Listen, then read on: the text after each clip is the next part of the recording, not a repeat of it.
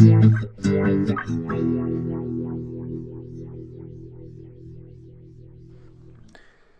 everybody, it's Dan the Git School Dude once again with another Git tutorial video. Today we're going to be doing a little bit of Git stuff, but mostly we're going to be focusing on GitLab Continuous Integration, GitLab-ci as it's known.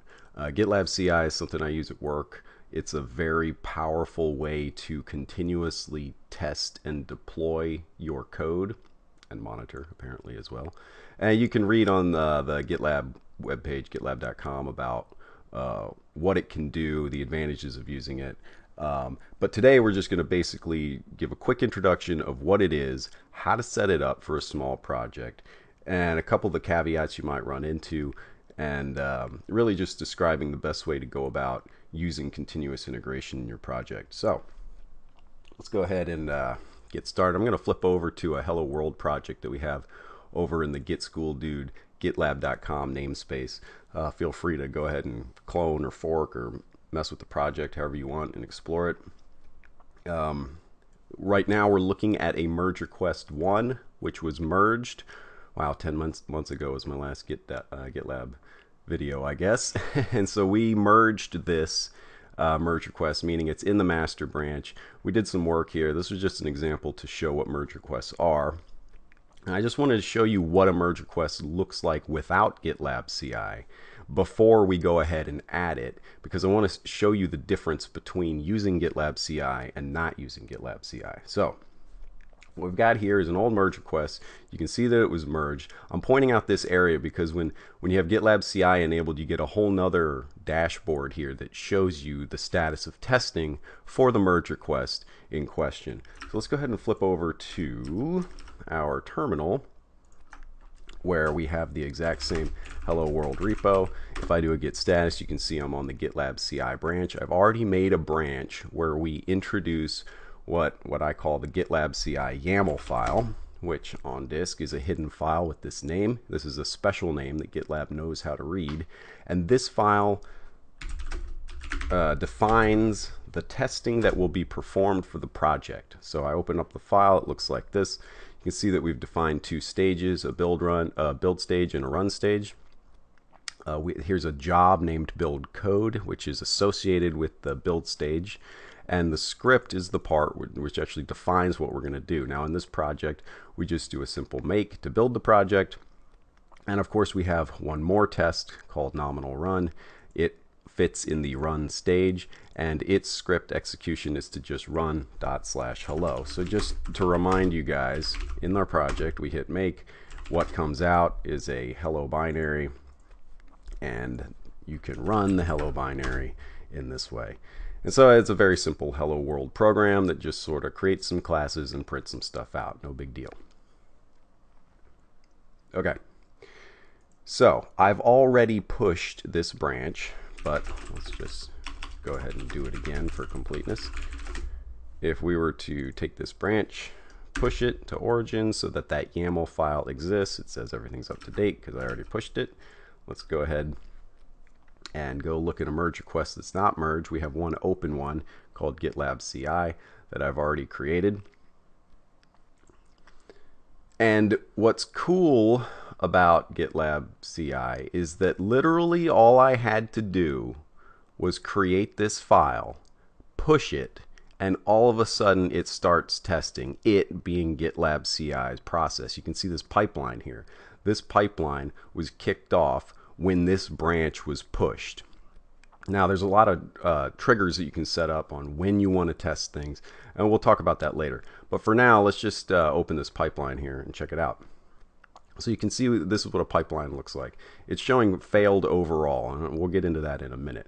But basically what you see here are the 2 stages, build and run, and the 2 jobs associated with those stages. Now they're categorized this way because a stage can have multiple jobs in it that run in parallel. So if you had nominal run and 3 other runs, you could actually set up other runs and they'd all run in parallel. So let's go ahead and click on the build code. We see the green check mark. That means that it passed. And here we can actually see the exact output of what was run. Now remember, this is exactly identical to what happens when we type make. And the key here that I want to point out on these tests is that the return code is important. So it shows job succeeded. Well, how does GitLab know that it succeeded? The answer is it knows because of the return code of the process. So for example, the return code is 0. That means what was executed did not execute with failure. So in this case, we're using make and the make process. And the bottom line is essentially that whatever return code comes out of your script line in your YAML file,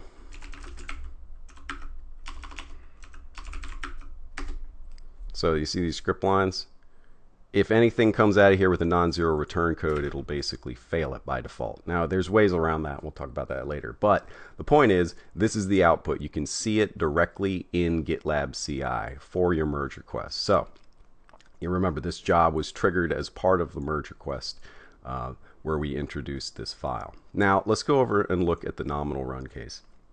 You can see that the run part, which is basically ./hello, let's run the binary, it failed. Now it says no such file or directory, and I set this up on purpose because I want to show you this was one of the first things that bit me when I was learning GitLab CI, and it's an excuse to talk about artifacts. So the way GitLab CI works, job to job, let me go back here. When this job completes, this job under the hood does not necessarily run in the same workspace. Now when I say workspace, I mean somewhere under the hood there is a repo on disk that is the hello repo, and under the hood obviously it did a make first. Well, the second thing that it needs to do is run hello, but as you can see it said there was no such file or directory, and that's because the GitLab CI architecture is defined to be scalable purposefully in that this does not necessarily run in the same workspace as this, which requires the user to define all the outputs coming from this job that are required to run for this job. Now in this case, that's just the hello binary. For example, all you need is this binary to exist for your test to work. Now, what we need to do to make this work is to tell this job essentially to archive the artifact, the binary called hello, so that it gets collected and moved to the workspace in which this job runs. And the way you do that is by saying artifacts. Okay, so I went ahead here and found the documentation because I couldn't remember the exact YAML syntax of how to do artifacts. This is essentially it. So what we need to do is go ahead and define artifacts : and then paths, and then the path that we need in our particular project, which will look something like this. Let's just go ahead and copy paste this and get rid of the old one I was trying to do from memory and did incorrectly.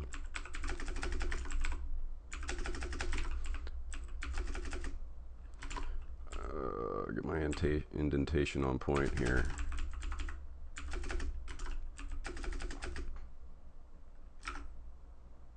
Yeah, okay.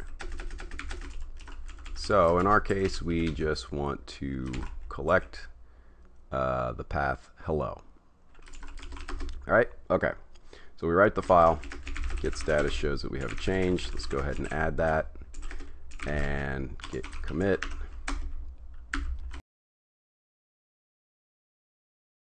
Oh, binary. Man, if I could type. What's going on with me? Okay, here we go. Now let's go ahead and push this branch so that that change gets updated in origin. Okay, push complete. It shows it's associated with a merge request. Let's go ahead and flip over there and check out our merge request again. Let's go back to that. Here we go right now. And what we've got here, it says pipeline pending.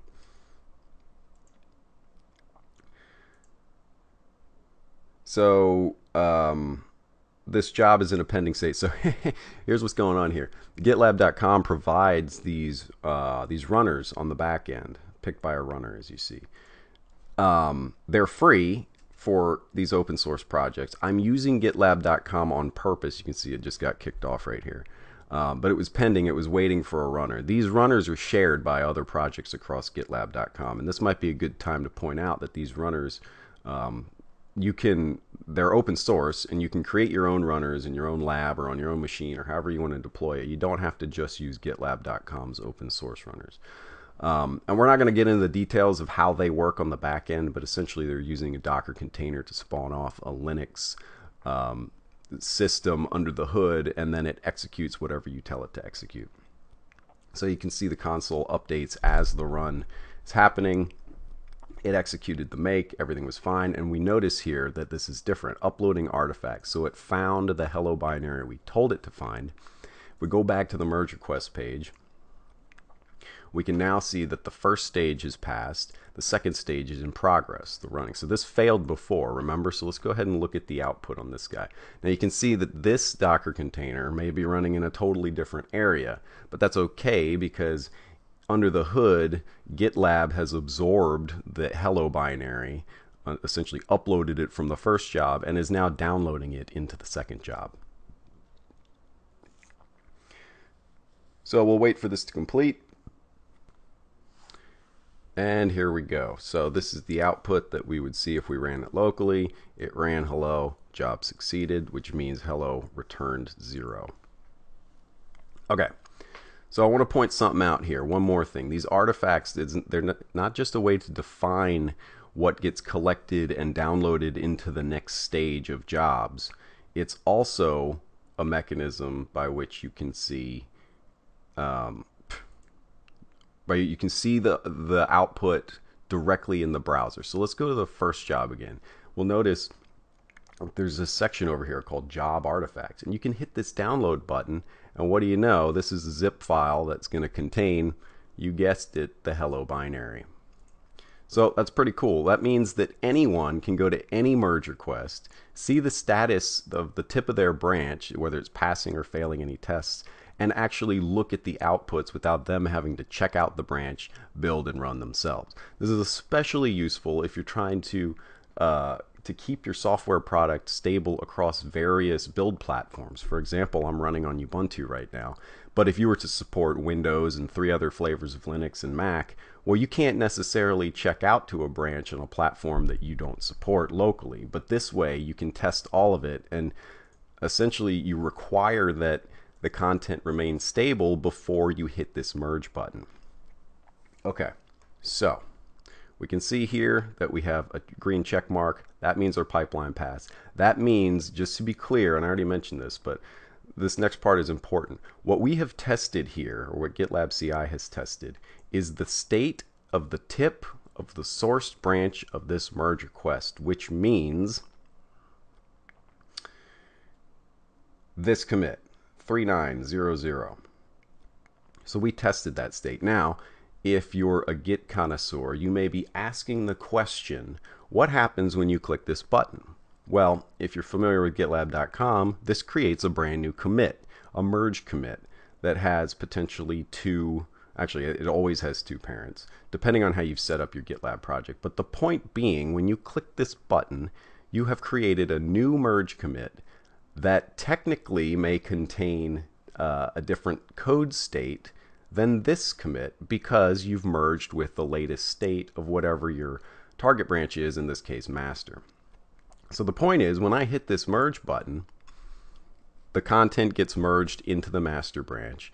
But more importantly, the way this is set up by default, if you go over and look at pipelines, you will see that action actually kicked off a new test, the test of the merged state, and you can see that it's pending. And so it's going to perform the exact same test again on the merged state of that branch. And that's important, especially because, in this case, I'm the only person creating a merge request, but the master branch could have 10 merge requests that also get accepted in between the time period of I'm testing. So you want to be testing the tip of the source branch, which was done here, and the final merged state, because if this were to fail, you want to be able to back that out, because the whole point of doing this is to keep your integration branch, the master branch in this case, stable throughout all time. Okay, I think that's a pretty good introduction for a hands-on kind of thing. There's a couple things that I just want to mention before we wrap up this video. I don't want it to be too long, but I just want to go over a couple top level points of why continuous integration and testing is important. So here it's basically, I'm just saying that, and I can't emphasize this enough, that continuous testing, if you can set it up through a mechanism like GitLab-ci or Jenkins, is immensely powerful. It will change the way that you build software for the better because of these main points. You no longer have to trust the human to test everything. In some cases, it could be developer laziness. Oh, I forgot to test my stuff and I accidentally broke the master branch, and then all your other developers have broken content and need to manage a cherry pick of some kind. If you set it up in this way, it is impossible for the master branch, in this particular case, to actually be unstable. And that saves time across the team, multiplied by however many people are in your team. Also, an important point on this, and GitLab has actually pioneered this idea, the YAML file, and Jenkins, which is another CI platform, has followed suit, which is that what gets tested is tracked in Git. That's super important because the YAML file itself is a file tracked in Git. That file defines the tests and jobs and all the stages and all the complexities of what you need to test. But the point is, when a developer adds a new capability, they can simultaneously add a new test of that capability in the YAML file.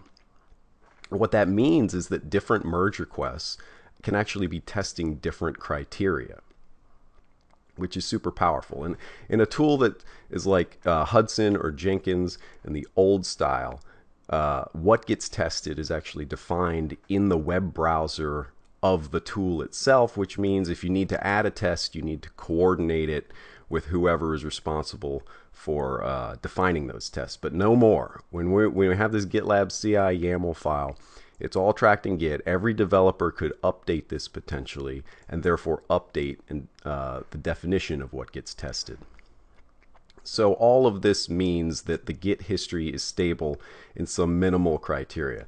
And by minimal, I mean the testing that's defined in your YAML file. There may be testing that you don't want to add to this, like say you have a test that takes 8 hours or something and it's just not practical.